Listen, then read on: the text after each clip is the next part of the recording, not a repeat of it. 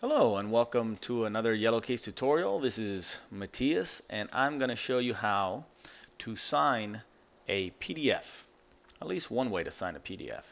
Now, for those of you who've ever had to sign a document and then send it back, let's say to your insurance company or something like that, you know how much of a pain it is to receive the PDF, print it out, sign it, scan it back in, or fax it back to the company. And this is going to be a very quick way of doing that, and it's actually pretty fun. Um, what I have in my hands, which you can't see, is a sheet of white paper that I've folded over 4 times in order to make it a little bit more dense, a little bit less translucent. And what I did is I signed it with a marker. And it was kind of a medium-sized marker, nothing terribly thick, but I do like to use something that's not as thin as a regular pen. You don't have to worry what color it is. In fact, in my case, I used a red marker. Now, on my desktop, I have a PDF that if I double-click on it, it will open my default PDF viewer, in this case, Preview, which is what we want. Now, if in your case that didn't happen, make sure that when you select the PDF, right-click on it and select Open With from the drop-down menu, and then Preview from the list.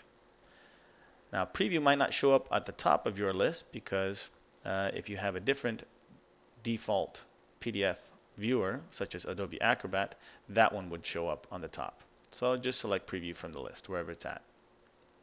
So this is a contract that we here at Yellowcase use for corporate clients for consulting agreements.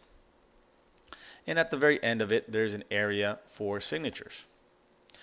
Now this would be a good way for a Yellowcase client, if sent this contract, to sign it and send it back. At the top of the toolbar, or at the top of this software, there's a toolbar, and one of the buttons here says Show the Annotations Toolbar. If I click on that, it'll reveal this area with a bunch of new options, including the signature option. Now, if you don't see this button in order to reveal that, make sure you go to View, Customize Toolbar, and add that Annotate button by clicking and holding and dragging it to the area where you want it. While you're at it, you might want to add a few other ones, like the Print button or the Zoom buttons. Anyways, when you're done, click on Done. Now, all you need to do at this point is, if you have your signature ready, and I do, is click on this button and select Create Signature from EyeSight. You'll also notice that there's another option, Manage Signatures. You can actually have multiple signatures that you can use very easily here, and we'll get to that in a bit. So all I need to do is hold up my little piece of paper in front of my camera. Now again, these EyeSight cameras for Macs are pretty much built into all the new Macs with the exception of the Mac Mini. Some of the older Macs, people bought the original EyeSight camera like I have, and you can use that, of course.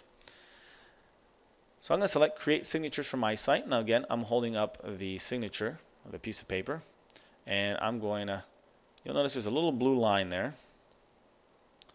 And I'm just going to hold the signature right at that blue line as if I were signing on that line. And there's a little signature preview next to it. And you'll notice that the signature preview is black and white, despite the fact that my signature is red.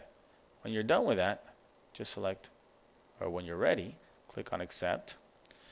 And your cursor automatically turns into a crosshair. You see it there. Now, wherever you're going to want to sign, just click and drag until the size is correct.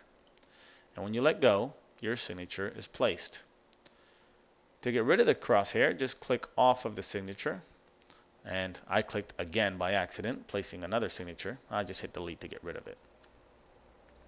So there you go. That's real easy. That's how to add a signature to your PDF document.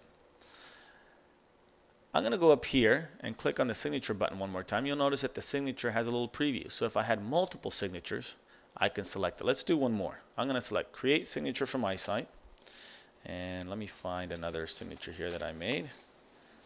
A little pretend signature. Looks like some sort of Egyptian sign. I'm going to select Create Signature from EyeSight. And there it is again. I clicked on Accept. And when I go to sign, I can just click and drag. So pretty easy, works real well. And if I click off of the signature, I'm done. So there you go. I'm going to click on the signatures button one more time, and you'll notice that if I ever want to use one or the other, I can just click on it and once again click and drag to place it. If I were to save this and email it out, it will include those two signatures. And to mail it out, simply go to File, Mail Selected PDF Document. And that'll automatically create a blank email with this PDF with signature and all as an attachment ready to go. So there you go. That's how to sign a PDF and email it out real easily. Well, I hope this helps.